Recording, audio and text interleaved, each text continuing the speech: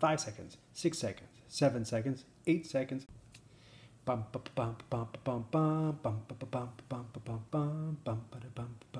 6 seconds, 7 seconds, 8, 9, and 10. Alrighty. My name is Anthony Barocas. I am the Chief Gearhead of Frisco Studios, and I am coming to you live on YouTube. I'm just giving this a try today, YouTube streaming directly from my desk. Let's go right to the medium shot, and then we can go to the wide shot. I am testing 3 different cameras right in front of me. Why 3 different cameras? Well, the reason I'm doing 3 different cameras is because sometimes you can't zoom in from across the room with an iPhone. So you may need to put a camera right in front of the person who's at a podium or at a table. And here are some great ways to do that. I have 3 cameras, iPhone SEs and iPhone 5s, all similar form size. And I have a 2X, a 0.45, and a normal or no lens on it. So this is the 0.45, that's this one right here. And then if you wanted to get a little closer, you could go to the normal lens, which is this one right here. So this is what an iPhone 5 or 5S looks like with the normal lens on the back camera. And then if you want to make a really important point, you can get a little closer with the 2X. This is a 2X lens on an iPhone SE using a case that I have that doesn't take up very much room. It actually looks a lot like this. This is the case, and it mounts a lens right on the front here. So it's a very handy little tool. I will get more into those cases next time. So this is a great way to show off how I am going to look away for a moment so that I can set up a dashboard in 1, 2, and 3 here and take that live. There we go. So now you can see all 3 views from all 3 cameras at the same time. I'm not wearing a mic, I'm just using the iPad, which is right in front of me on the table.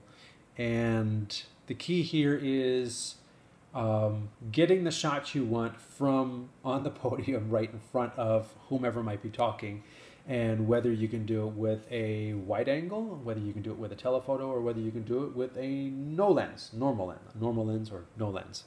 So this is a quick view of that. What does this really look like to the naked eye? Let us go to the 4th camera I have here, and you can see the 2 cameras with this is the 2X, this is the wide angle, and this is the normal or no lens, and they're all set up right here in front of my keyboard, which is in front of my tablet, so I can see them all right here. So let's do this again.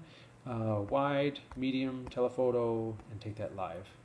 So now you can see again each of those views, and again, like I said, they are literally arm's length right in front of me.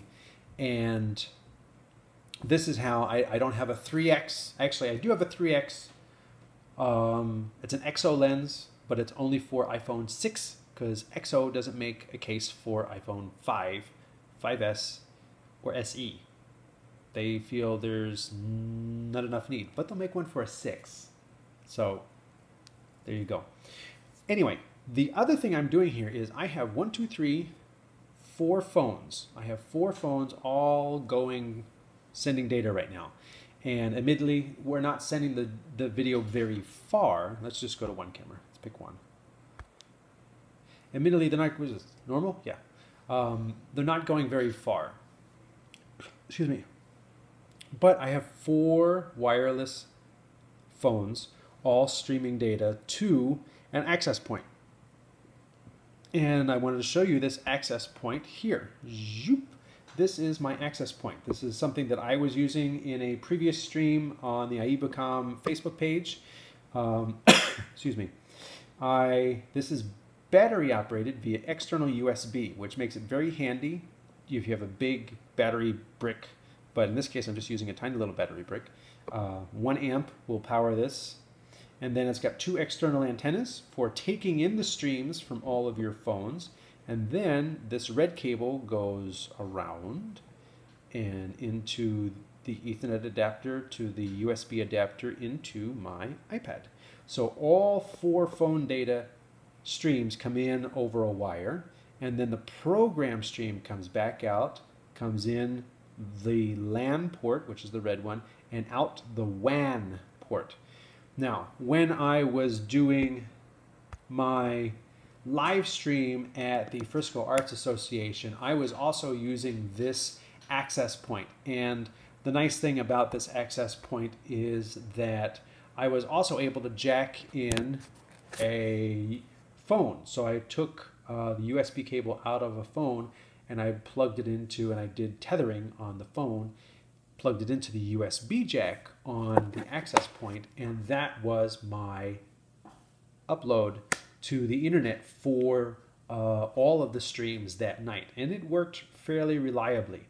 I did try to leverage Speedify and also hook into the Wi-Fi that was at the facility, but it was a public event, so I don't know what kind of data rate I was getting because the interface on Speedify was not really detailed in saying you've got, 3 megabits on Wi-Fi and you've got 5 megabits on cellular, and this is how it's fluctuating. That I was looking for that, and I did not get that from the Speedify interface. That was my first time really leveraging it, so I'm not going to really come down on Speedify. I need to look into it a little bit more, maybe, tap something and open something up, and then I can get more detailed data, which is what I was looking for to make sure that I was up and running. However, that said, that's just look and feel. The actual service, my data went through Speedify and my streams all were uploaded fine. So functionally, I was fine. It was just operationally, I wanted to have more confidence in my tools via feedback. Just like the new version of Switcher Studio, which I am using, and it gives me a live plus record and says I've been on for 7 minutes and 10 seconds. And we'll check that against the YouTube stream to see how much the discrepancy is. Anyway, once again, my name, oh wait, I always do this wrong. There we go. There we go. My name is Anthony Barocas. I'm the chief gearhead for Frisco Studios, live streaming, multi-camera, live production in Frisco. This is just a quick little non-studio shoot. Merry Christmas, everybody. Yay. Happy Hanukkah, Merry Kwanzaa, Happy New Year, whichever you want to celebrate. And I just wanted to give you a quick look at different lens options for your iPhones. An access point solution, which I have found to be quite handy. I may get a second one and then add a small little hub as well, if I can find a USB-powered Ethernet hub. And then that way I can have access point 1 and access point 2 and split my cameras up between them and then have all the data come into my iPad. And then lastly, talk a little bit about this case, which is really cool. I will talk more about this next time. And in January, I hope to, I hope to do a video showing off a zoom lens solution for iPhones. And by zoom, I mean parfocal, constant aperture, 15x optical smooth servo zoom lens for live event coverage. Something that you have not seen on an iPhone. I'm waiting on a partner company to let me use a piece of their hardware to make that happen. I have the lens, I have the phone, I don't have the glue in between. That's relying on them. So anyway, 9 minutes, I will say thank you all for watching. You have a good new year and enjoy.